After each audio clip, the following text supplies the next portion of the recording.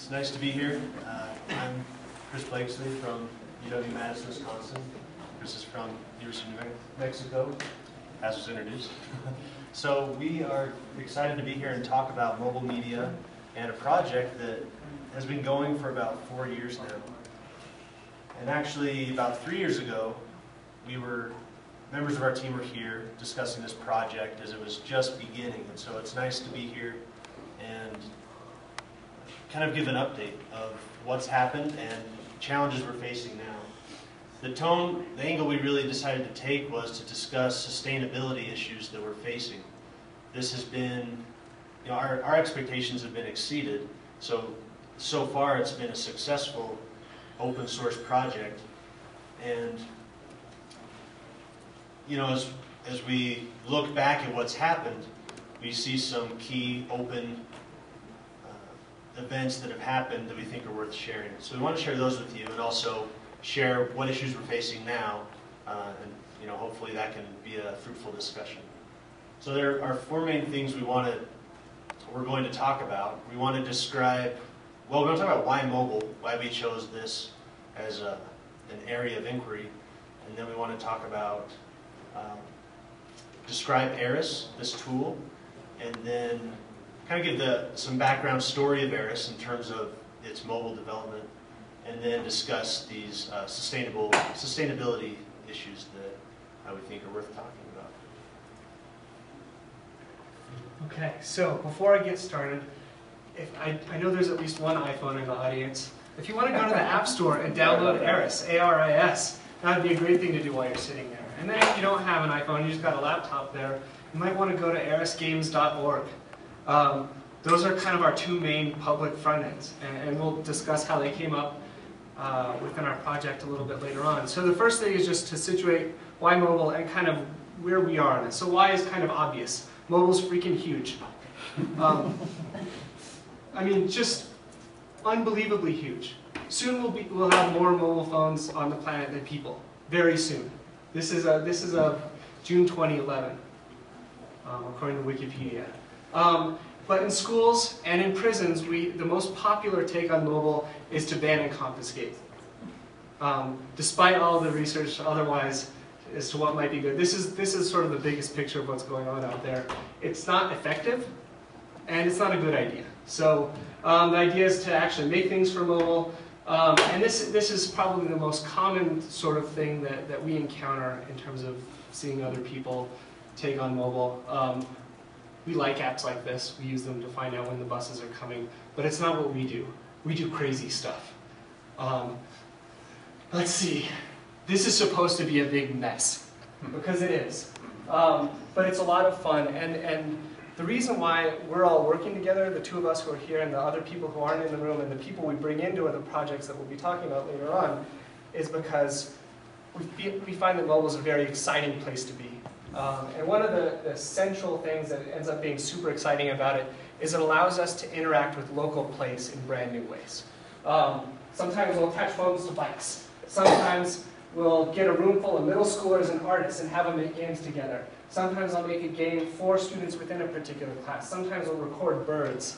Chris, what else is up there that's crazy? Well, sometimes we'll have students make their own projects. Like in the Netherlands, students draw and create things, but then we'll put them in locations for other people to go through a story. We'll create panoramic images so that kind of true augmented reality can hold up a tablet or phone and see something overlaid, the actual space you're looking at, and contextualizing those in meaningful experiences. So we're kind of a loosely affiliated group of people who think sort of similarly about mobile. One of the things that came up, thanks to Dave Gagnon, who had this idea as a class project at one point, was to create a software tool that would help us in these investigations, in these implementations, to bring us together, although not intentionally, but to give us a tool with which to ask these questions.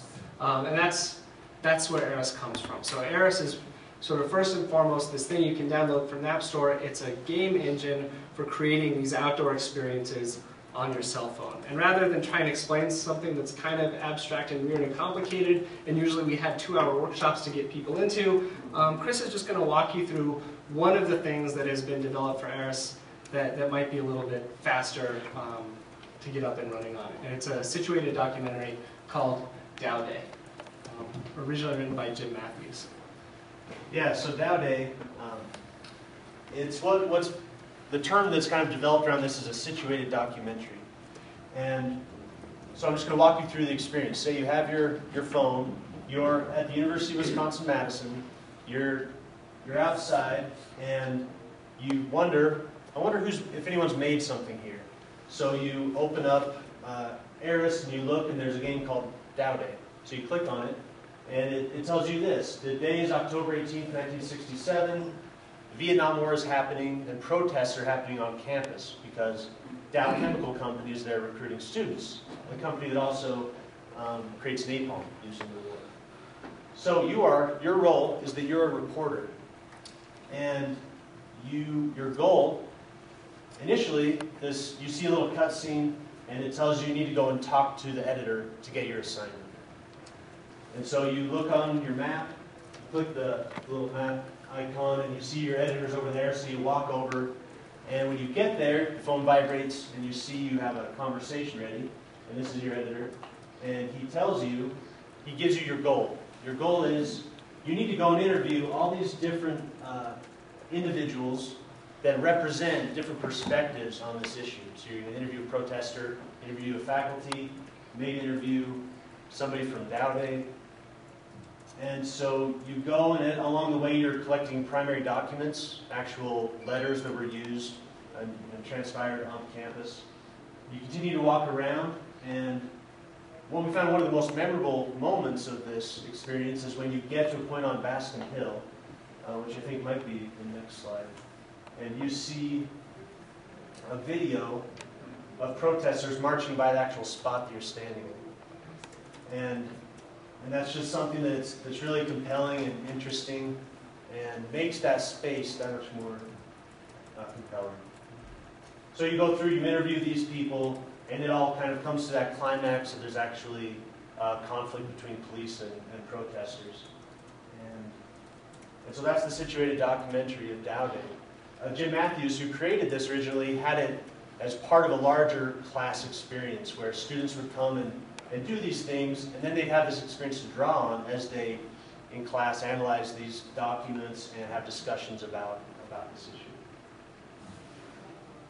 So, so that's the app, and ARIS stands for Augmented Reality for Interactive Storytelling. And so the other end is not just sort of hearing the stories, being in the position of playing Dow Day, but trying to make it possible for pretty much anyone to be able to tell these stories as well. And so this is a screenshot of our online editor. It's a URL you go to.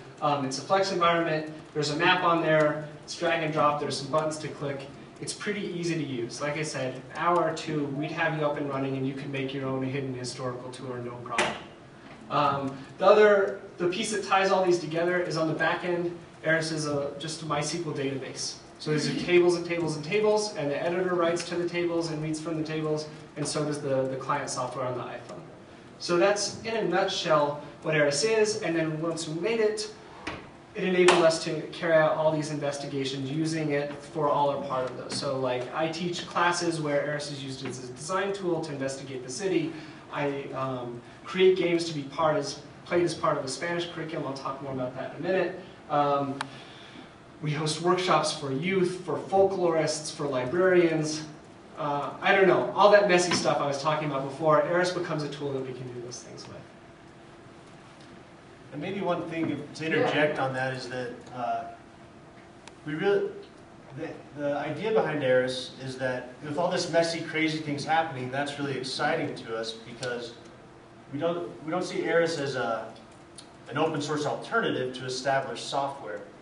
For instance, you have OpenOffice to Microsoft Word, but as Chris mentioned earlier, mobile, we don't know what the affordances are yet.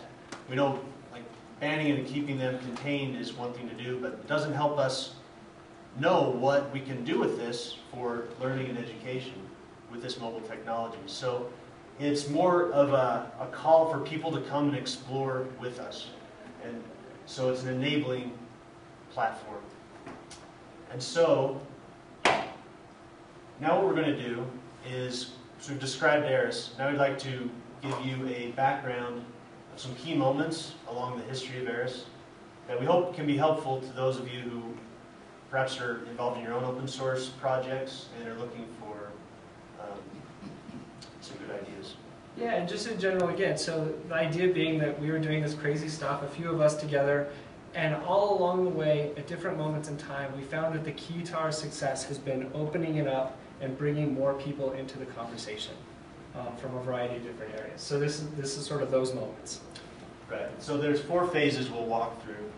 So from in the beginning, this started as a class project. Who had the vision was Dave Gagnon. And it was a class by Professor Mathews Squire, who also was key in helping this project have a vision and get off the ground. The initial idea was a game called Get In with Warhol, where say you're in a museum, and usually in an art class, I think what's typical is you might go there and you're supposed to look at a piece of art and know read the plaque next to it, and know who made it, when they lived. We wanted to foster a more deep interaction with art, so we created an interactive story. We wanted players to come into a museum, and we picked Andy Warhol exhibit, which was happening at the Milwaukee Museum at the time. And you became kind of a Forrest Gump character, where you were a fictionalized character in this social circle that Andy Warhol had around him. And as you went to each painting, different events would be triggered, and these characters, whoever made that painting would be a character you would interact with and discuss, and they might ask you to do things. For instance, Roy Lichtenstein asked you to deliver a Campbell's soup can to Andy Warhol. And then later you might see that that became one of Andy Warhol's paintings. So there's this fictional mode of making meaning around this that will make it more compelling than just seeing a static image and not really meaning anything to you. So in one semester, Dave Gagnon created these spreadsheets, and we constructed as we could this experiment. We learned a lot from it, and decided there was something there to this project that could extend beyond the class. So then Sean Dickers was another student who collaborated with David Gagnon and I to make a second experiment. We went to the Madison Capitol, and we made a Da Vinci Code-like experience where we picked out different exhibits that people might not otherwise see, and we had them, and we created puzzles around them so that students would really have to delve deep into what they were and understand them to make progress into saving a fictional scientist called Dr. Hernandez. And this was, and I'm in a way happy to say this, it was a failure. It was a failure that we learned a lot from. We made it a huge narrative, very elaborate, there was time travel, but we learned that it just became, scope creep was huge. It was too much to manage, and I think it's still yet to be played by anyone other than us. And so this really was helpful for us to shift our alignment to, we just want to create small design experiments that people can play quickly and work from there before we make it this huge elaborate experience that we just don't have the time or means to make. So at the end of this phase, we put the open source code, we put the code of ARIS out on the web. We wanted others to see it. We wanted to see what would happen if we put it out there. Anything you want to say about that? Just that you guys announced that at Open Education 2008. Right. That's when it was officially put out there. There was no turning back after announcing that anyone could take this. We adopted an MIT open source license so that anyone can take this code and do as they'd like to with it. So, like Chris said, put the code out there. It's legally available. One can download it, but who's going to download it? If no one even played his game other than his kids. So you have to have other people using your stuff before it can go anywhere. And with something crazy like this, you have to have someone who's dumb enough to use it even though it's pretty bush league. And back in 2009, that was me. Early 2009, I'm dumb enough to hear about this ARIS software that my old friends in Madison are making and decide to adopt it as my platform for creating augmented reality place-based games for Spanish curriculum. We're working with a professor in Spanish and Portuguese, Dr. Julie Sykes, and we say, let's make a game that takes place in a local neighborhood. That's going to be great. What are we going to use? I looked back at the platforms I used to use as a grad student to create this kind of content, and downloads were no longer available. The teams had been broken up. The grant cycles were over. There wasn't stuff out there. And found ARIS. Almost used Google Sites as my game engine for about that short, but it didn't render properly on mobile devices at the time. So I ended up using ARIS, and we created Mentira. So put this game together in the spring, had a first pilot run in the summer of 2009, ran it with a 202 class at the University of New Mexico in fall of 2009, ran it 2 classes in 2010. Right now we're running it with all 6 sections of Spanish 202 as part of their curriculum. It's a murder mystery. It takes place in a nearby neighborhood. It's kind of like Where in the World is Carmen Sandiego, or Choose Your Own Adventure kind of story. And students actually travel to the neighborhood to play the game. It's been a lot of fun to work on the project, and moreover, working on that project, deciding to take this tool and do things with it that it really wasn't ready to do, and that maybe no one else is ready to try, push the tool forward. It pushed the group back in Madison forward, thinking that this might actually go somewhere. It pushed me into the group. I became a member of the core design team within about 8 months of picking this thing up.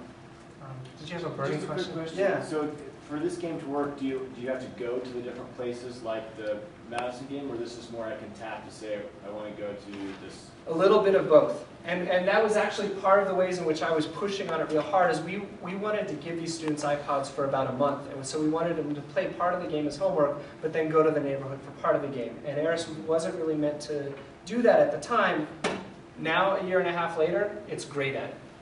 And that's been one of the really interesting effects of how the platform has evolved in concert with people using it. And I'm sort of the first example of that. So this is the first place where we have someone sort of accessing the tool. You need to have access in order to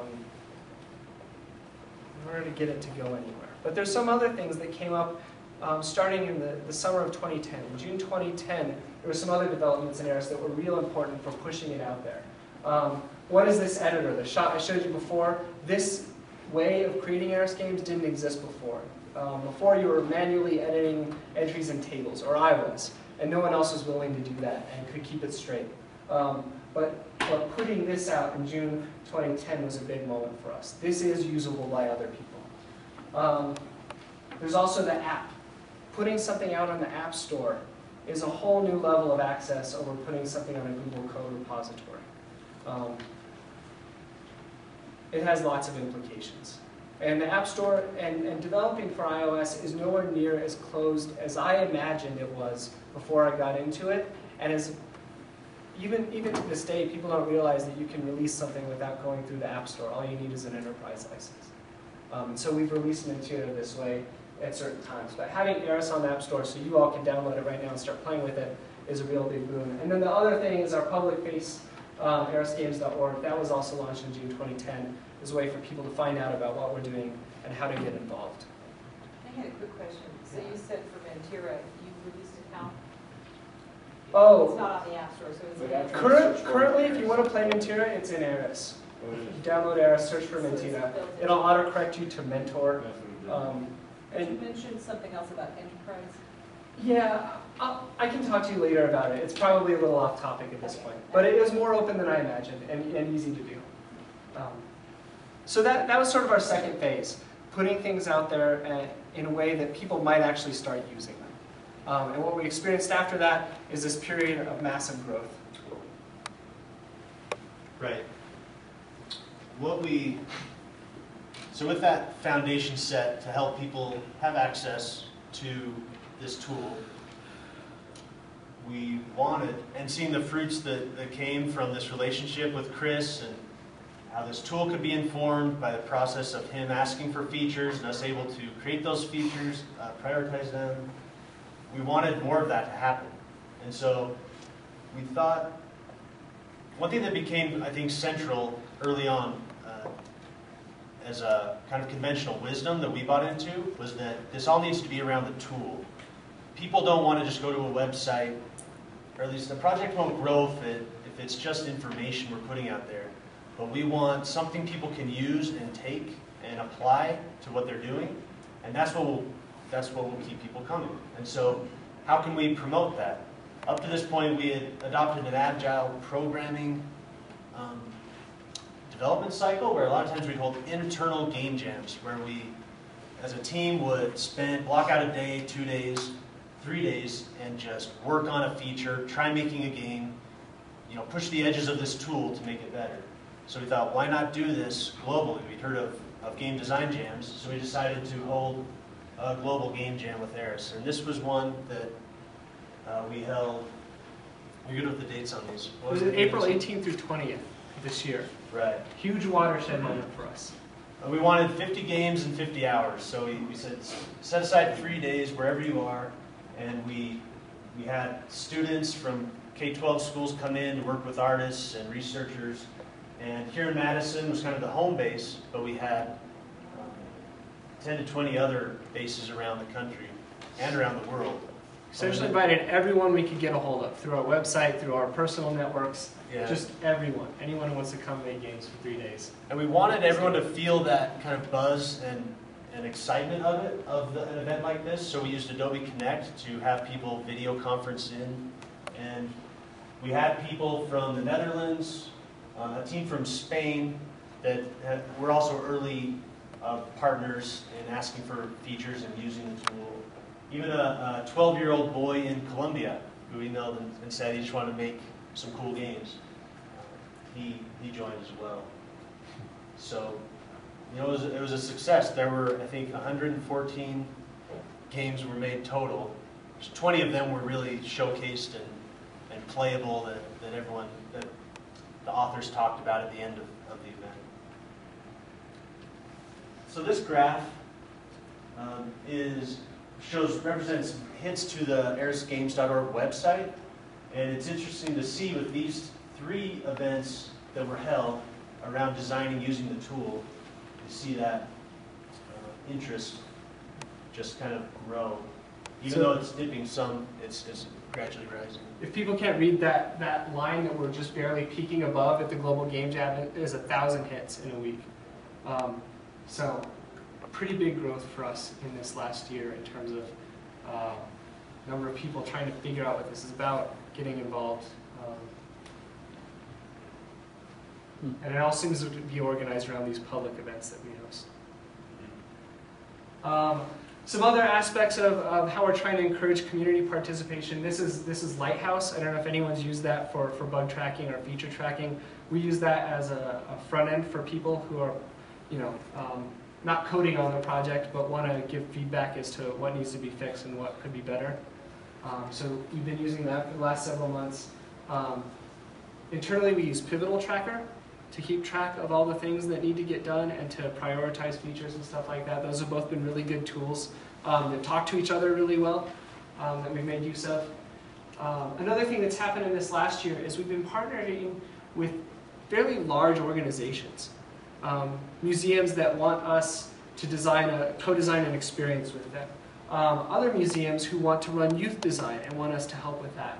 Other people who are interested in trying to figure out how to do something with both mobile media and local place, let's say. Yeah, and in terms of sustainability, what financially has been effective so far is that these organizations have access to the tool, so they could, in theory, take it and just run with it. But what they've wanted is expertise around the tool.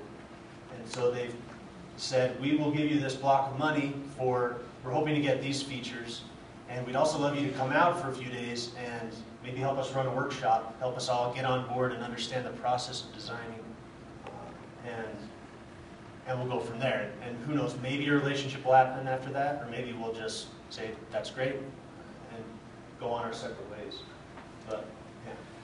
So just a quick view. Back at GLS 2011, we did a snapshot of how many games, players, and editors there were. Last night we did the same thing, and those figures have roughly doubled in the last 4 months. We've seen huge uptick in the amount of people using this platform. These are the ARIS games that have been played in the last month. We have 6 games that have had 50 unique people play them in the last month. Mentira, of course, being used in a classroom, it's way at the top of the list. We also have 12 games with over 25 players, so this classic sort of long tail picture. 302 games have been played by 2 or more people in the last month. We couldn't have imagined this many people actually sort of engaging with the platform a year ago. So pretty amazing for us. We're entering into a new period where there's a lot of excitement. We're having a lot of fun doing this kind of stuff, and it's getting big and it's getting complicated. And this is where we're maybe looking for advice from anyone around here is, how do we put together some sort of formal structure that makes things like legal stuff, like paying for t-shirts, like you know, just all that crap easy and doable without ruining all the fun that we're having. So we don't know if it's a nonprofit, we don't know if it's LLC, we don't know how to manage those things. Also with sort of trying to keep in mind the idea of very loose ownership that we have around both this product and these ideas right now. We'd really like to maintain those. What are some other things we want to try and... Well, you know, development, you know, programmers making these features is a bottleneck often. There will be, and there are now, more features than we have programmers to handle. So how do we hire enough developers to work on these things? What kind of a structure? Because it has worked to some extent within our university structure, but it's starting to get so big that it doesn't really quite fit within a university. So how do we get enough a programmer house where it's not necessarily you pay for a feature and we give it to you, but it's a larger community that is flexible. So I definitely encourage you all to both give us free advice and to join our community, start making games, start talking to us about what you would like to make. Anything else, Chris? Well, let's open up for questions. I'm just wondering, so like, I'm trying to see like how's the sustainability, like this is an awesome free service, like I'm really excited to try to make my own game. I might be even more excited if I could take my own game and then put it on the App Store. You can. And so I could. Yeah. You can release ARI 5 with the exact same code base to the App Store tomorrow under the MIT license. Interesting. And so I could rechange it so if I, like Materia Part 2, I could release in the App Store. Yeah. And I love that that doesn't worry you. You're not concerned. No, yeah. Okay. As long as you're not Pearson. That would just make it hurt in my soul. Nothing against Pearson, but you know, it doesn't feel fair competing with the little guys. Interesting. And like, why have you chosen not to take some of your, like, why have you not done that with Materia or other games? Oh, because, so Materia was sort of released, just not through the App Store, as its own app without a game picker, as a sort of a forked version of ARIS, and there have been a couple other examples of those kinds of things. Basically, it's just that ARIS got a whole bunch of new features that I wanted to use, and I don't have the money or time to worry about how to, you know, shoot out that little bit of code to the App Store. and actually a good example of that. It could happen. Let me see if I can skip ahead. These are extra slides that we might not get These to. are all the crazy things we're going to try this year. Right. Arduinos, we're going to make fountains go off when you complete your games. We're going to connect to web apps. Anyway. And just to data collection. To finish this point on how you could create your own app. Weebird is an app that was created using ARIS software, but it's actually an app that a professor is making and is going to be independent, where you can collect, you're outside, you can record a bird call, and with like 99.9% accuracy, it'll show you the bird you're listening to. And that can feed into science databases to inform, so it's a form of civic engagement, or citizen science rather. So we're done. Happy to talk to people later though. Are you doing a poster thing this afternoon? We're not. We're not. We'll be there though. Yeah, we'll be around. Congratulate Chris and Chris for the presentation. Thank you. Thanks, everyone.